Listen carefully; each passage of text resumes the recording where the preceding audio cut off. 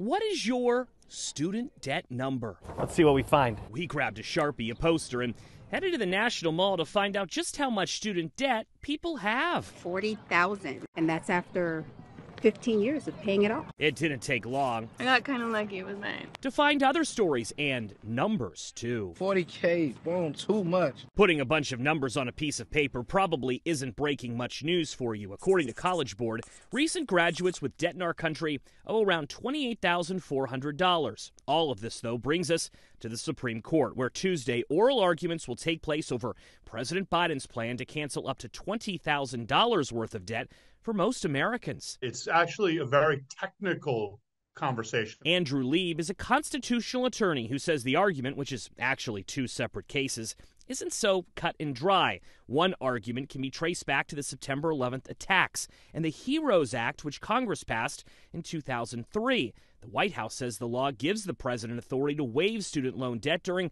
national emergencies. But with the COVID national emergency set to end in May, does that power still exist?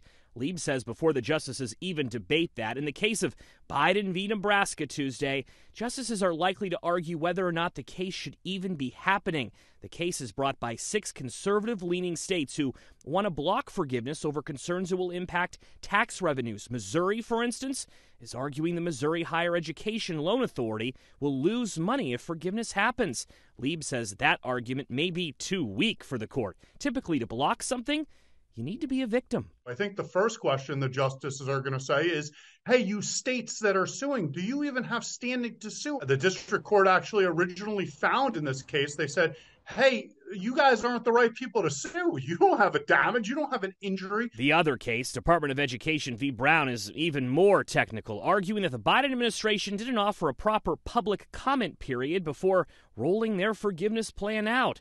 Back on the National Mall, it's not going to fix anything. Jennifer Slater, who is visiting from Montana, says her family isn't following the technicalities, but they are following this case. She worries, though, forgiving debt without fixing high tuition will do nothing. Having said that, I'm telling my daughter to apply for that for that forgiveness. I mean, we're not stupid. Joe St. George, Scripps News, Washington.